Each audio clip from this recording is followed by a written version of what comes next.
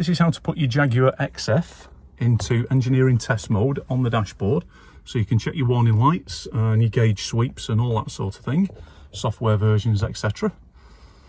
This is a 2014 model, but it should do it as long as you've got the start button and this trip button on the end. You should be fine. This is going to be a little bit awkward because I need to use both hands now, so get my hand out of the way. So what I'm going to do, feet off the pedals, I'm going to press the trip button, and then I'm going to press the start button and hold it for 5 seconds. 2, 3, 4, 5.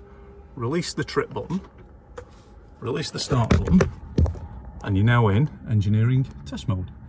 There we go. Now, using the trip button that you've just been pressing, press once, you get your gauge sweep, press it again, you get your telltales, make sure everything's all lighting up, and then you're going to go through lots of things that probably don't mean a thing.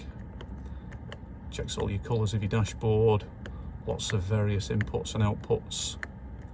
Keep pressing one after the other. Goes through all the things that the engineers love to see. And then right at the end, which might be useful for you, DTCs, as you can see, non-set. So there's no fault codes in it, but if your engine management light was on, that would now be showing a fault code in there, and you could make a note of it and do a quick Google search. And then to get out of engineering mode, after the DTCs, you're back to the gauge sweep, back to the start. And to get out of engineering mode, just simply switch the ignition off. And then when you switch it back on again, you're just back to your normal dash. That's engineering mode. Thanks for watching, like and subscribe.